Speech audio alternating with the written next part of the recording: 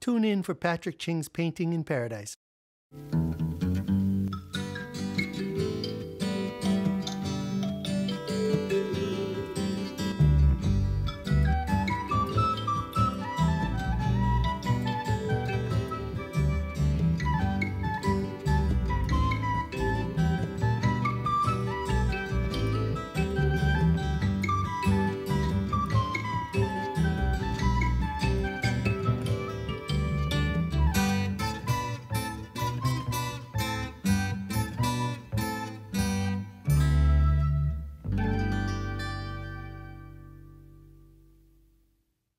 Aloha, I'm Patrick Ching, and thank you for joining me on Painting in Paradise.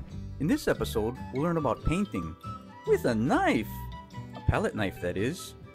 We'll get to know the art of Michael Powell, a prolific painter who learned from the late great knife painting master Hiroshi Tagami. I'll show you how I painted Makapu's sunrise, and we'll see new knife painters creating amazing art. Enjoy all this and more on a cutting-edge episode of Painting in Paradise! With galleries throughout the Hawaiian Islands, Martin & MacArthur sells lots of paintings.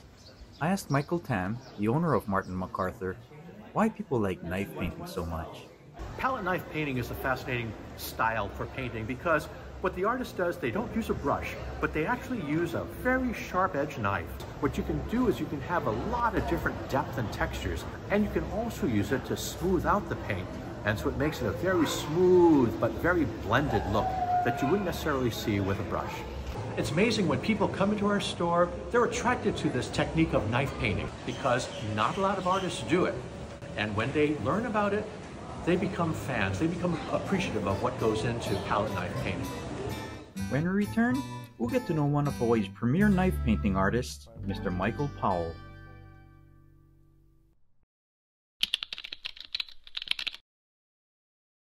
The first time I met Michael Powell, I was mesmerized by the vibrant mountain ridges and valleys brought to life with oil paint that the artist applied with a knife.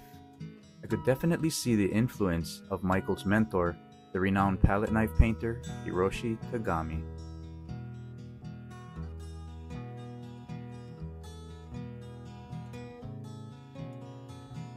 I also noticed how folks really love Michael as a person.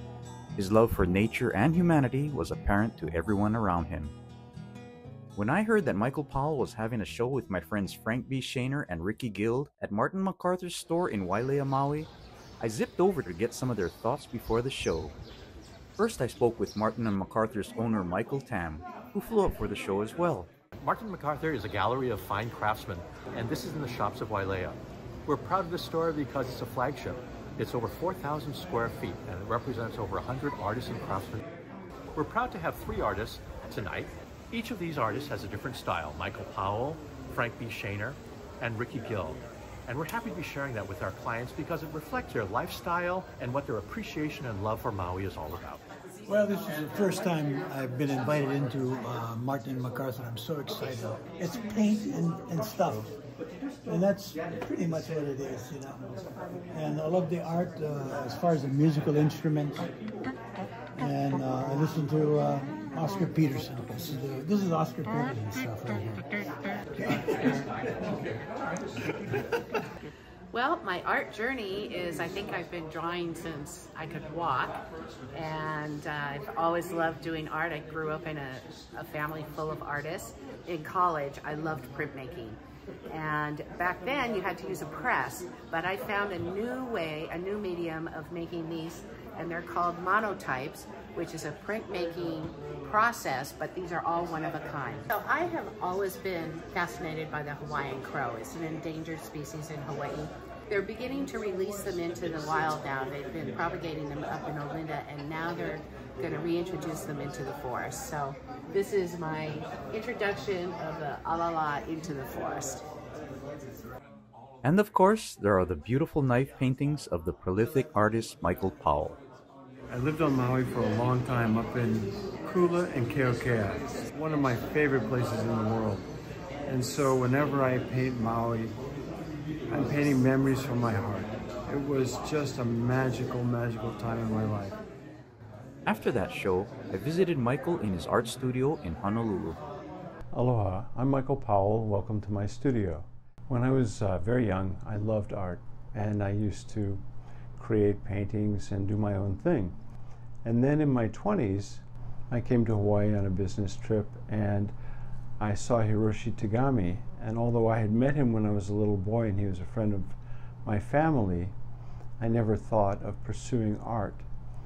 And then he said to me, "Michael, your parents have been very good friends to me, and I really like you, so I would like to teach you art and how to paint so that you don't have to buy. You can just create your own." And that began a lifelong partnership and friendship between Hiroshi and me. So I was working for the Bank of Hawaii, and after 3 years, Dick Hart, who was his partner in art and in business, passed away from liver cancer. And Hiroshi said to me, "Michael, I don't know anything about business. I've never had to do it.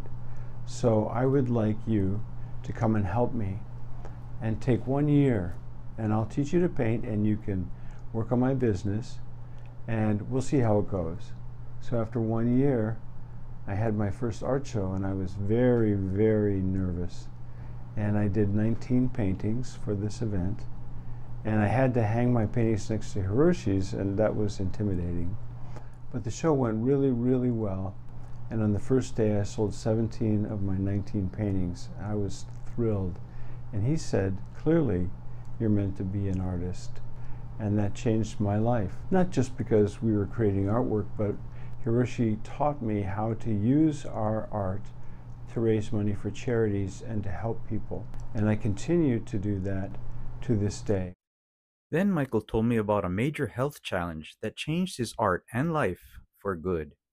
I think that in life we're often presented with adversity, but if we look at it through a different lens, it often presents to us a gift that's at first cloaked or hidden by the trauma of what we go through. This happened to me.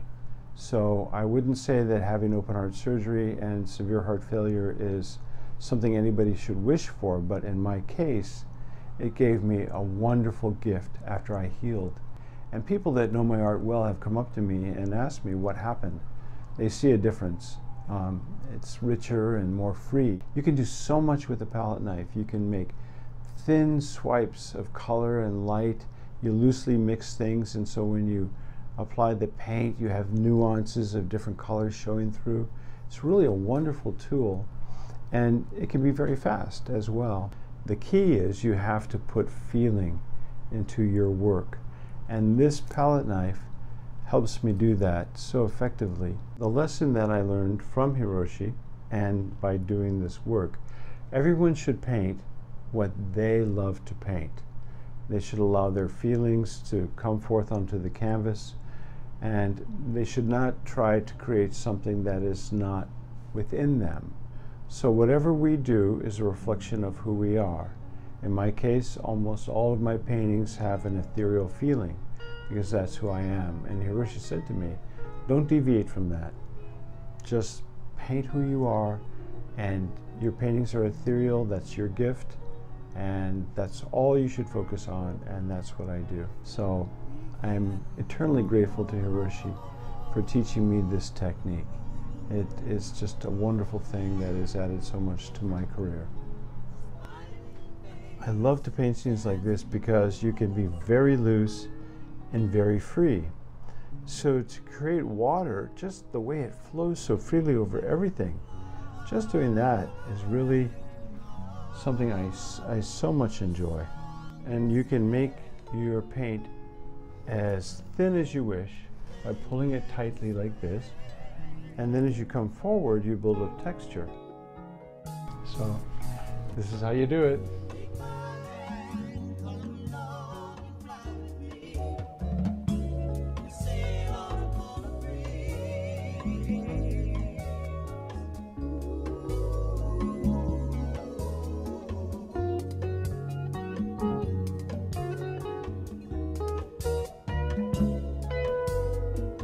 When we return, we'll see how some new knife painters created their first knife paintings in just a few hours.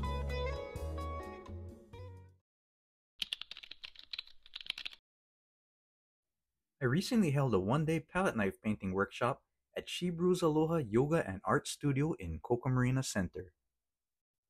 With its charming studio and beautiful location, this is a great place to hold and take art classes.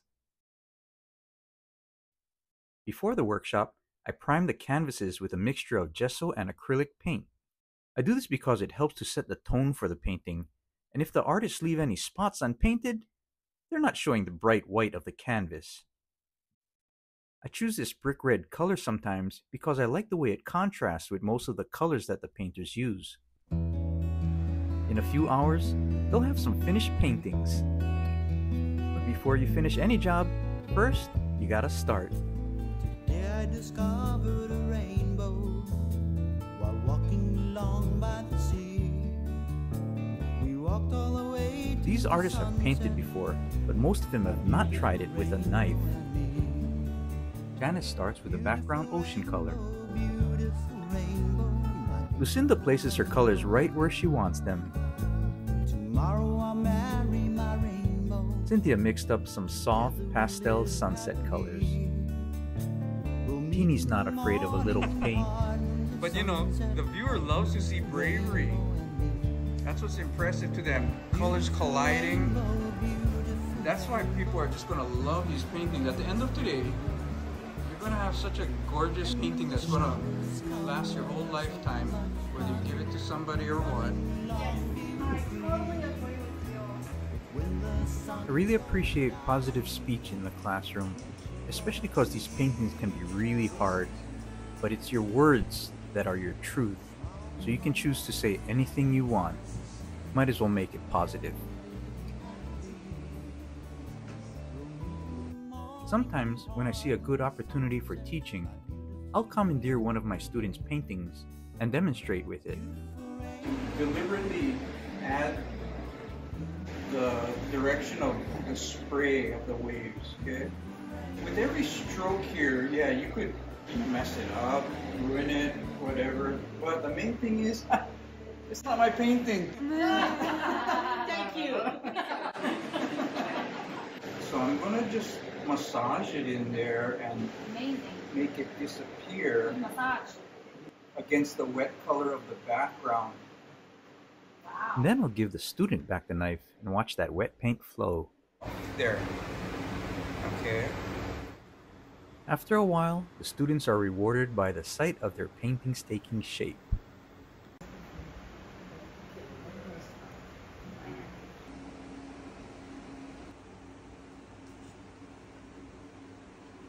Yeah, just load up and put some nice strokes in there. And let's get some more of it right here, okay? Now Lena's putting in one of my favorite colors, that aqua sand bottom color that makes you feel so good.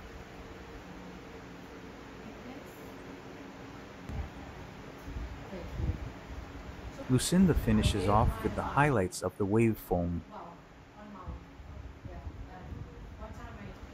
Keith took his painting home so he could finish it up when the paint was dry and easier to handle.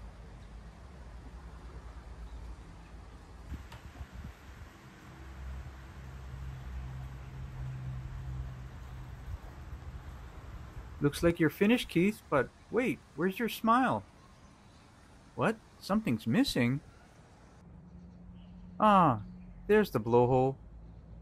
And there's your smile. In fact, I like to measure the success of an art class by the smiles per hour.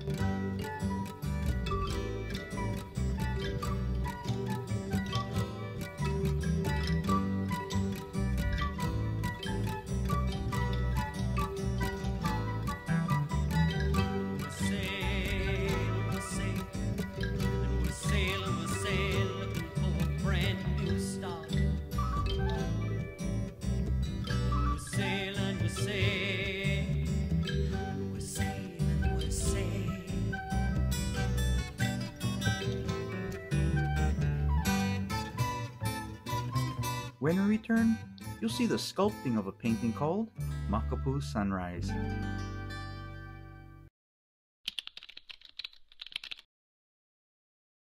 And now I'll show you how I painted this Makapu Sunrise with a knife. The inspiration came from one of my early morning visits to this beautiful bay.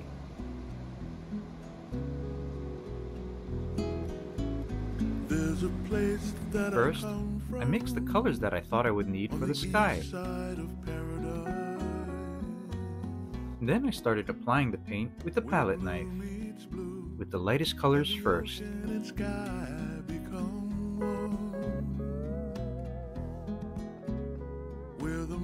Sunrises can be challenging because you're painting with colors that clash, but that's what makes them so exciting. After I did the faraway cliffs of Makapu'u, I began putting in the ocean. I put the deep dark colors in first. Then I laid the reflections from the sky on top of that.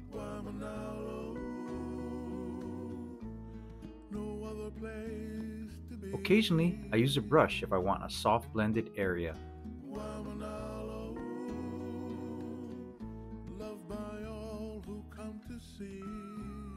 After I put the waves in the sand, I lay in the dark foreground of the rocks.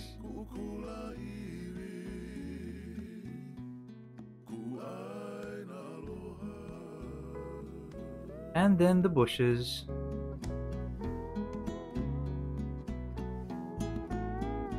The kupuna and the keiki come and lay a kaiona, and the gentle breezes circle in as Honu. I use the tip of the knife to get the delicate edges of the shrubs. Finally, I add the medium and lighter greens to the foreground. Doing a painting with thick wet paint can be risky, and your viewers know this. But that adds to the appreciation folks have of knife paintings. The raised edges and the shadows of the paint add a third dimension to the art, where in effect the artist is actually sculpting with paint. Now let's revisit our 2023 Artist Retreat palette knife session in Waimanalo. We got to start getting used to the skill of laying one color on top of another wet color without digging up the first one. Look at how she mixes. That's a person that knows how to mix with a palette knife. Okay, the paint is on the bottom front of the palette knife, not on the back, bottom, and not on the top. And just come at it from different angles. Take that pile and chuk, chuk, chuk. You see I'm hitting it at a different angle. Chuk, chuk. All right. You want to paint some clouds in there? Yeah. You want to use a brush or a palette knife? Okay, good.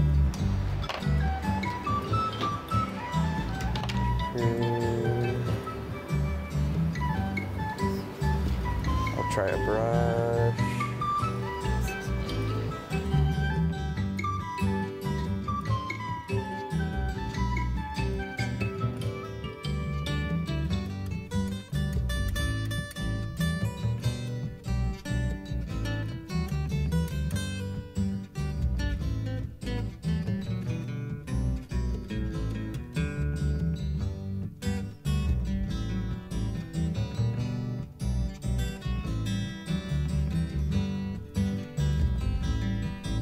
As you can see, palette knife painting is not always easy, but it is very rewarding. I usually do landscapes with oil and brushes, so this was very difficult or different for me. Because I'm used to doing an airbrush, which is so simple and you got it already. But this you have to layer and all these different little things that you have to think about. And so it was very challenging. It's mostly palette knife painting of Wailua Falls. Palette knife is a new thing. Yeah. And so it was, how do I hold this? How do I get the effects that I'm trying to achieve? I think the palette's a lot more challenging, but I like the look and I want to learn to do it better. Well, I've been really trying to work hard on capturing the essence of the wave and the barrel, and I'm super excited with the way it turned out. So thanks to Patrick and a lot of help. Painting in Paradise! Thank you for joining me on Painting in Paradise. I hope you enjoyed this episode on palette knife painting. If you'd like to learn how to paint your own pictures, you can go to patrickchingart.com. Just imagine what you could create with paint. Aloha!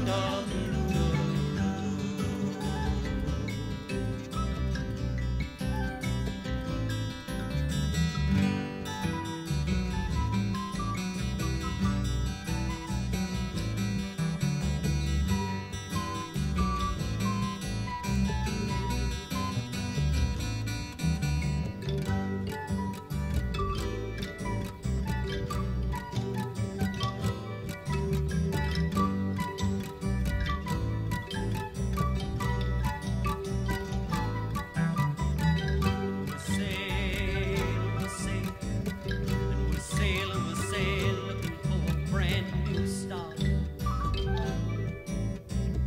We're sailing, we're sailing, we're sailing, we're sailing.